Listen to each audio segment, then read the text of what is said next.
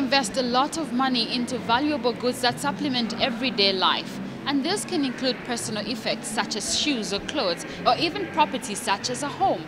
However, such things are vulnerable to risk due to bad weather or even fire that is actually accidental. As a result of such risks, insurance comes into the picture. A warm welcome to this week's presentation of News in Depth. On today's program, we'll be looking at the significance of insurance, and we'll be talking to various stakeholders linked to the subject to understand why insurance is important. Stay tuned to this week's program.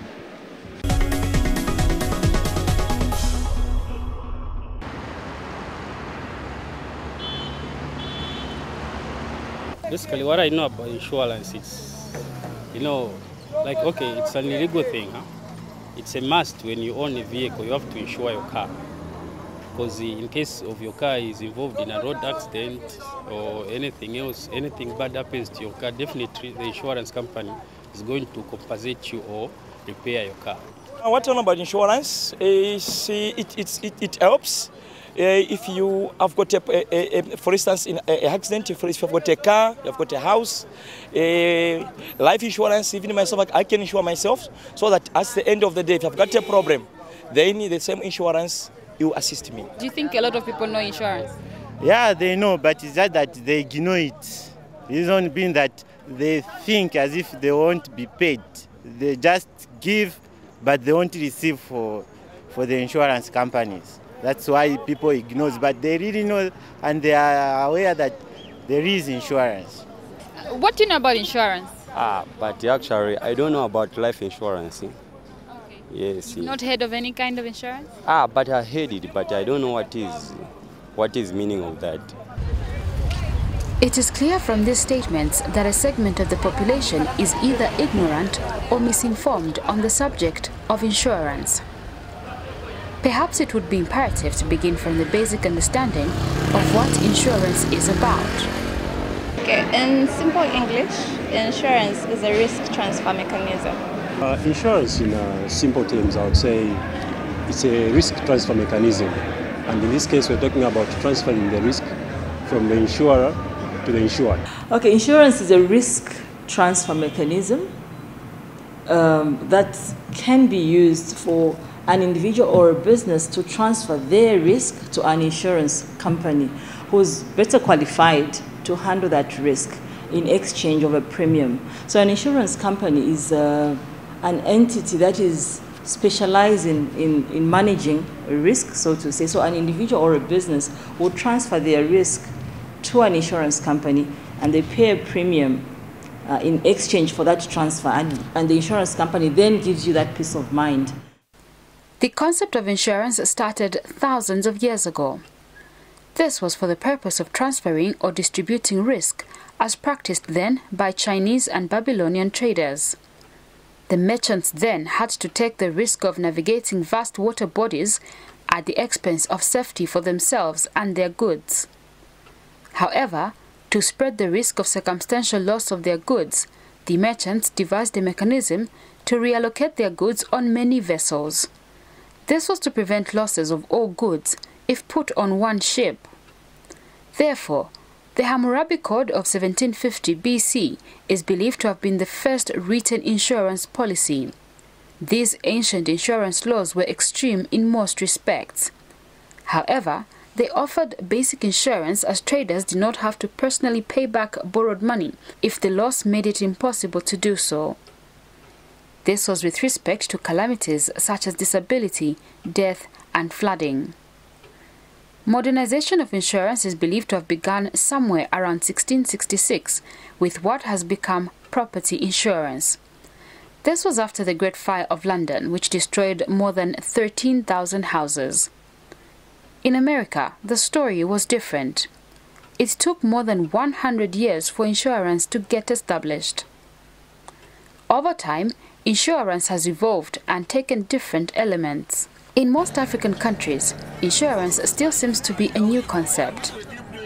For Zambia, the history of modern-day insurance starts with the setup of the Zambia State Insurance Corporation in the 1960s. The company, which is still operating from its original premises, had a specific role as outlined by General Insurance Manager Charles Nakozi. ZSIC was formed around 1968, and at that time I think it was the sole insurance company. Earlier on there were many insurance companies in the pre-independence era, but around 1968 there was nationalization, which you know about. ZSIC became the sole insurance company, and at that time there was ZSIC and ZNBC as an insurance broker. The broker obviously sources for business and passes on to the insurance company to insure. So there were two insurance entities then. This went on up to 1992 when the insurance law was repealed to allow now for other liberalization, to allow for other participants to come in. ZSIC had a cardinal role to play in the economic targets set at the peak of nationalization. The significance then, according to government, was that we have managed now to build the economy in terms of the infrastructure that you see across the landscape of Zambia. Everywhere you go, you'll find a building owned by Zambia State Insurance. Then, not only that, but we have managed to train quite a lot of Zambians and introduce the whole concept of insurance to the Zambians. You will see that Zambia State Insurance has been quite a major player in the economic development of Zambia in many spheres. But indeed, over 45 years, we've done as much as we could to ensure that the whole concept of insurance is understood, and being a national entity, a state-owned entity, also to create the standards from which all new entrants have fed off. However, economic liberalization in later years brought with it new entrants onto the market. Professional insurance, Madison and Goldman insurance companies are among the earliest private sector players who joined the industry in the early 90s. As professional insurance, the company was established 23 years ago. It started off as an agency, but you know, after the Act of Parliament, we had to become a full insurance company, and we had to split life and general insurance. With these changes on the market, the private sector has dominated the business. We, in terms of the market share as well, we are comfortably sitting on top at 23%, and there's a huge gap with the person with the other entity which is coming up second in running. Today, there are more than 40 insurance products ranging from expatriate insurance, business interruption insurance, mortgage insurance, travel insurance, and even divorce insurance. In Zambia, motor vehicle insurance has dominated the market due to legal obligations that every vehicle owner has to comply with. It's most popular because it's compulsory. Okay, so that's why most people take up motor insurance. But the other products that we offer as a company that we need to let people know about, we have employers' liability, personal accidents, all those are policies that people can take up. This situation is, however, a concern for the industry players, as highlighted by Christabel Banda, the Insurers Association of Zambia Executive Director. Because more than about 50% of the premiums on the market are coming from motor. So it's obviously a concern, but it's not a strange occurrence, because obviously motor insurance is mandatory. So because it's mandatory, a lot more people take it out to comply with the law. So we're doing quite a bit to try and encourage people to take out insurance. And you might also be interested to note that microinsurance now is also taking shape, and there's a number of companies that are getting into this space. Currently, we have about 9 microinsurance products on the market. So people can take out insurance for as low as 1 kwacha per day or 30 kwacha per month, you know, depending on their level of income. So there's something for everyone. What then qualifies to be on the insurable list? Insurance is not only about vehicles. We also have insurances for houses. We call it house owners policy. People can insure their houses. people can insure their house contents, people can insure their businesses, their offices, their office equipment. They can all insure those things. Look, today you cannot afford to risk anything in life. People always talk about risking your life, but now we're talking about so many risks that are spread all over in the country. Homes are catching fire, businesses are catching fire today. So you need to ensure that your businesses are safe and secure. How do you do that? Make sure that you insure your assets in that regard. So insurance is very important, because not only will you have a peace of mind, but also your businesses will be safe and secure, going forward in the future. With insurance penetration being continuously low over the last 10 years, the insurance sector contributes about 2% to the country's GDP. The regulators of the industry are concerned with the low uptake of insurance products by the general public. Uptake of insurance, and like the President has just mentioned, the FinScope survey of 2015 indicates that only 5.5% of adult population of 8.1 million have insurance or pensions. This is very low. This is very low, as it means that the vast majority of Zambians do not have essential risk coping mechanisms. The industry has nonetheless continued on a growing trend. Today, there are more than 30 insurance firms in Zambia. Insurance has been growing steadily in the last 10 years, and we currently have 33 insurance companies, up from 27 in 2014. In terms of gross written premium, the industry recorded an overall increase of 17% over 2014. The sector is, however, suffering from suffocated growth. The industry has been growing over the last couple of years. Obviously, the pace at which it's growing is not something that we are proud of as an industry. There's quite a number of things that we feel need to be done to make sure that the growth rate is improved. There are, however, reasons for this stagnated growth of the sector. 42% of Zambians have actually not heard about insurance. And I'm sure for those that have done mathematics, 42% is a high figure. If it is you want to get a distinction, I think you want to aim for 70% if you were to pass an exam. So if you lose 42%, it also means that you will not get that distinction.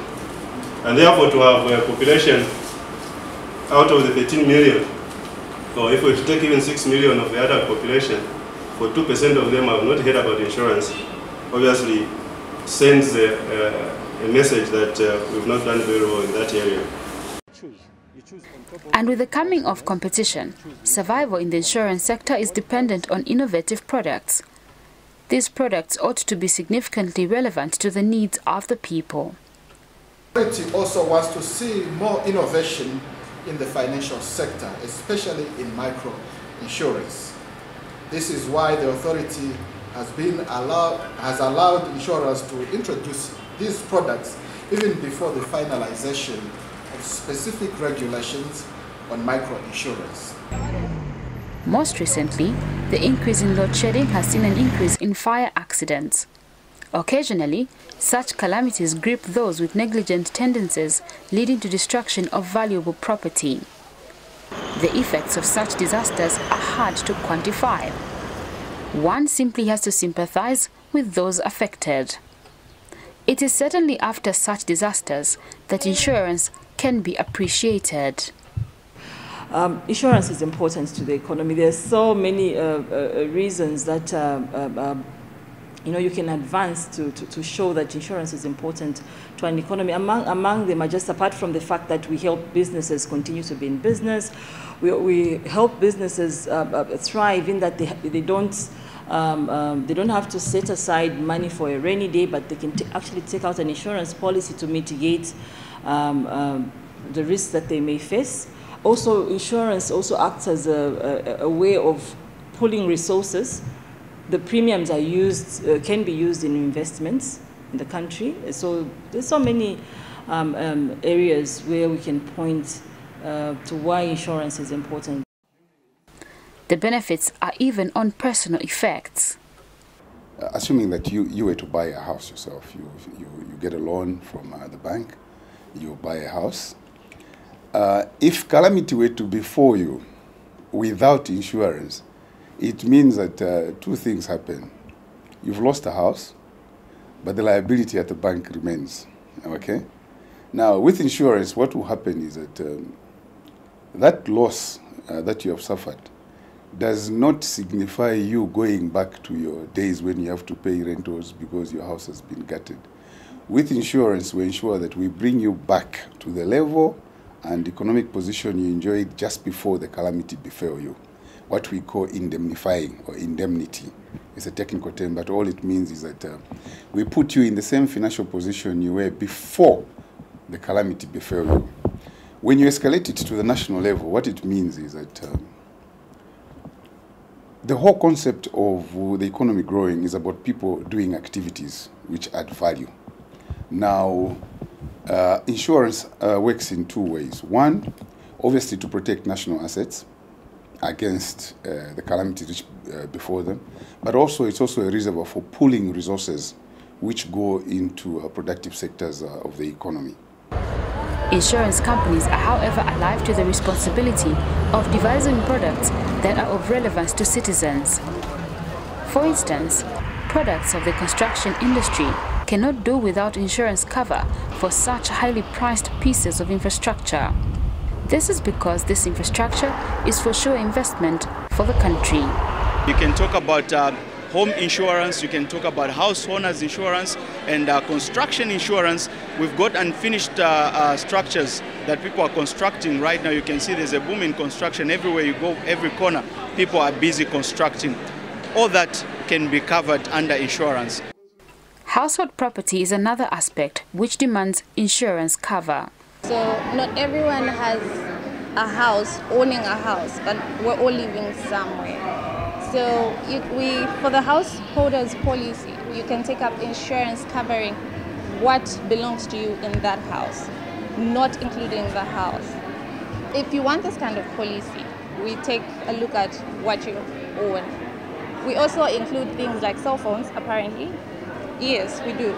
We do. So we look at everything in the house, be it your TV, your radio, your refrigerator. If your bed is pricey, your bed too.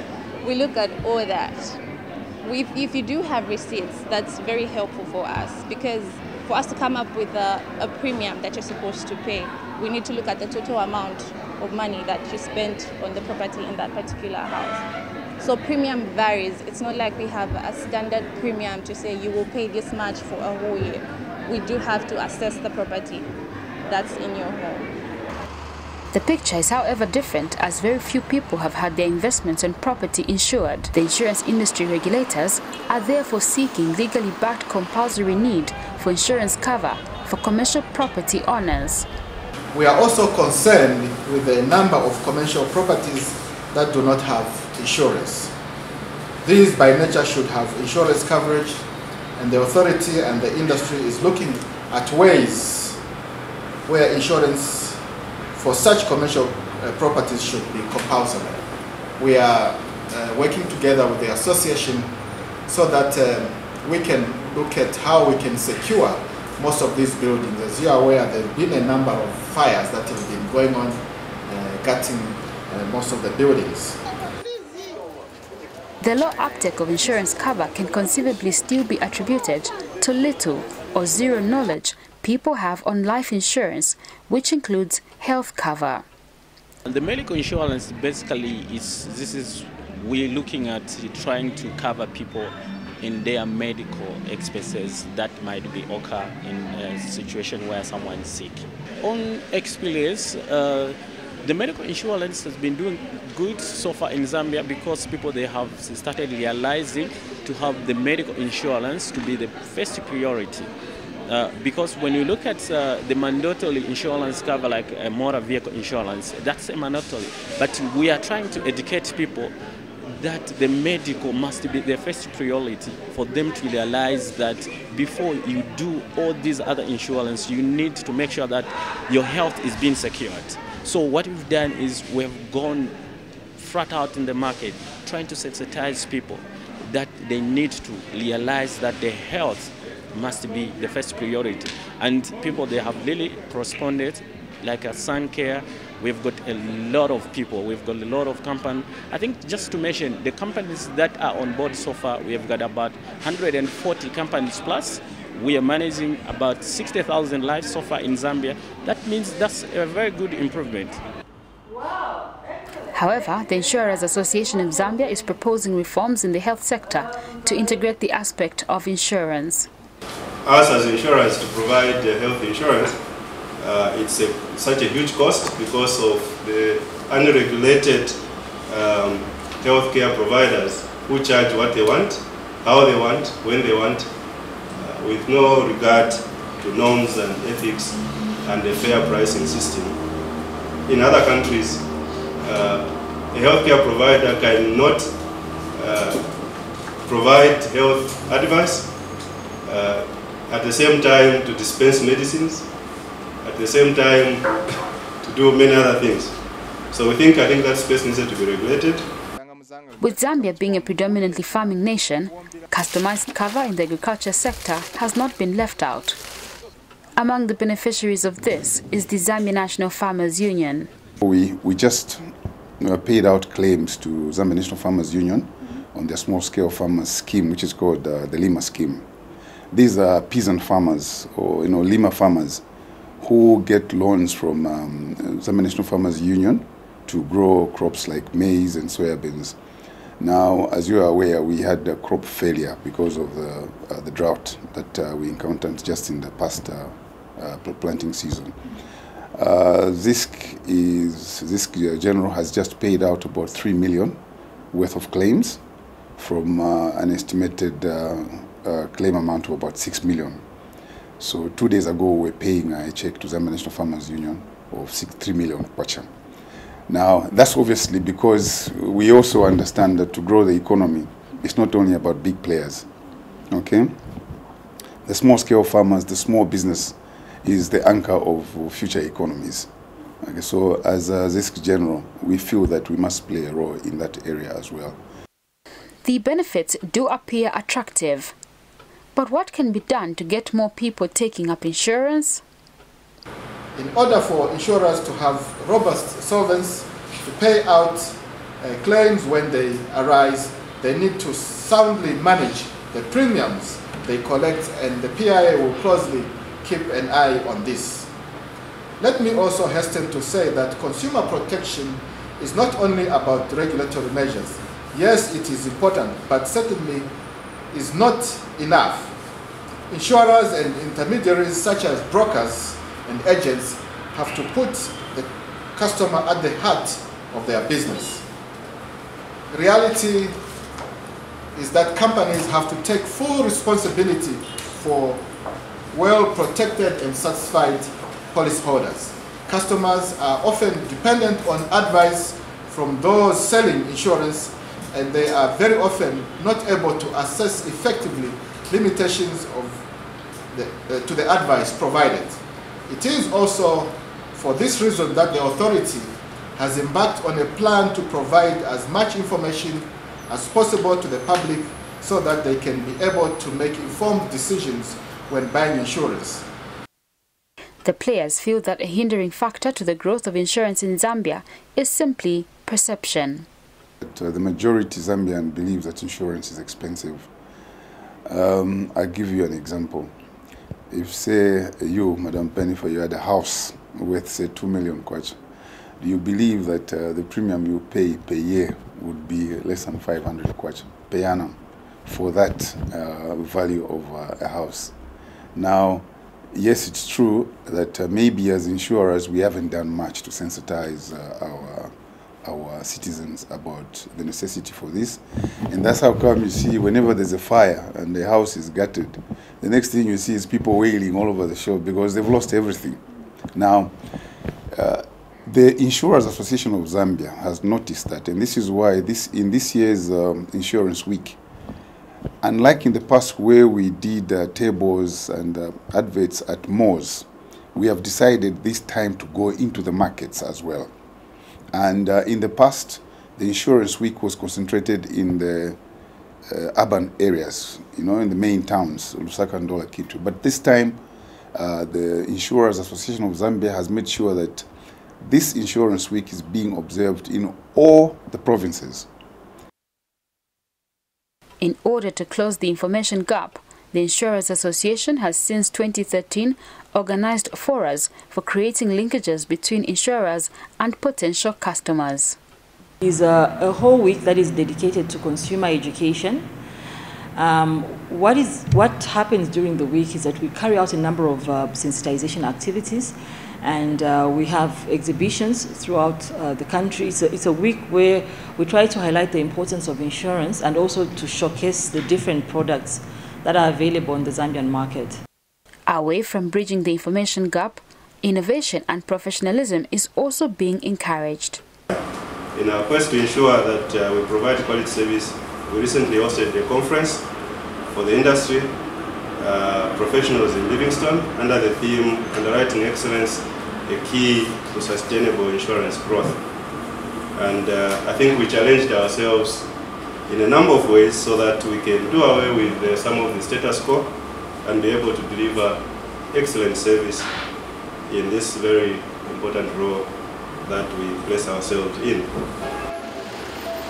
This aspect brings in the regulation factor, but the Insurers Association feels that there is need for an overhaul. In terms of the regulatory framework for the industry, currently we are using the 1997 Insurance Act. There were a few amendments that were done in 2005, but what is needed is a complete overhaul of the Act, and this process has been happening since about 2011. And the new Insurance Act up to now is still not yet enacted. So those are some of the issues that obviously would want to be addressed to improve the operating environment for the sector. The legislative review position is, however, being redressed. The authority has been working tirelessly at strengthening the regulatory framework governing the financial sector by updating and harmonizing existing legislation. The Insurance Act is one of the bills that is currently undergoing amendment to ensure that it is brought in line with the current operating environment. The minimum capital is also being revised, and shortly the authority will be announcing the new requirements. As the regulator of the industry, we will continue leading in promoting fairness in the market for products and services. In order for insurers to have robust solvency to pay out claims when they arise, they need to soundly manage the premiums they collect, and the PIA will closely keep an eye on this. As Zambia works to diversify its economy, the insurance sector is one subsector that has potential to grow the economy. Therefore, as the insurance information gap gets filled up, one only hopes that there will be an increase in the uptake of insurance products.